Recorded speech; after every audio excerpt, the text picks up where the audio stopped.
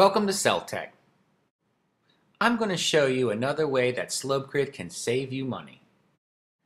One of cell-tek's customers had a problem of all the gravel constantly washing out on their road.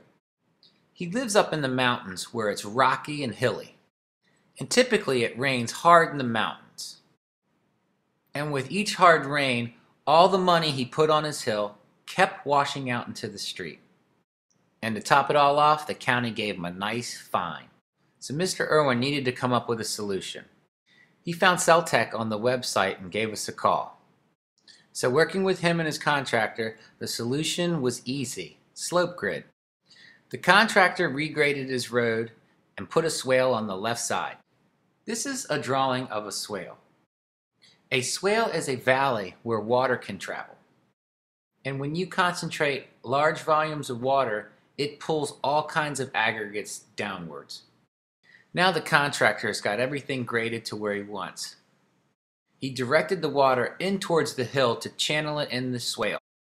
And then he expanded a large grid at the top using the whole piece. Then he's going to fill a quarter of it with some crush and run. That's where the road's going to be. Doing this locks the SlopeGrid to the swale and to the driveway.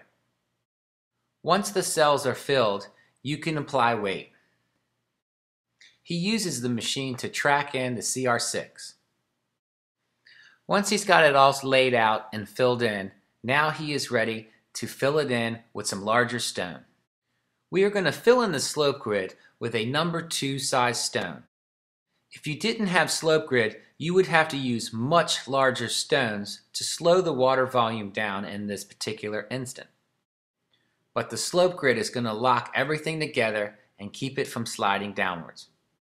Before you infill your SlopeGrid, you need to attach it to the hill. We are going to use J-hooks. Lay out the rest of your material, connect the pieces together and expand it completely down the swale. You must connect each piece, then you are ready to install the J-hooks. If it is too rocky to install them by hand, you may need to use a Hilti drill. A large hammer drill may increase your productivity. But you need to put a J-hook every 3 feet down the side and one in the center every 4 to 6 feet. Just follow the CADs on our website. And in some swales, we use tendons and anchoring as well. Now you are ready to fill. The contractor is dumping it from the top. He's letting it go in slow so he doesn't move the material. Once it's infilled, it holds anything from moving. Now Mr. Irwin's gravel road, he knows it's going to have a little maintenance every season. But after several huge rainstorms, he hasn't had a problem one. Thank you for your time, and any questions, please contact cell-tek.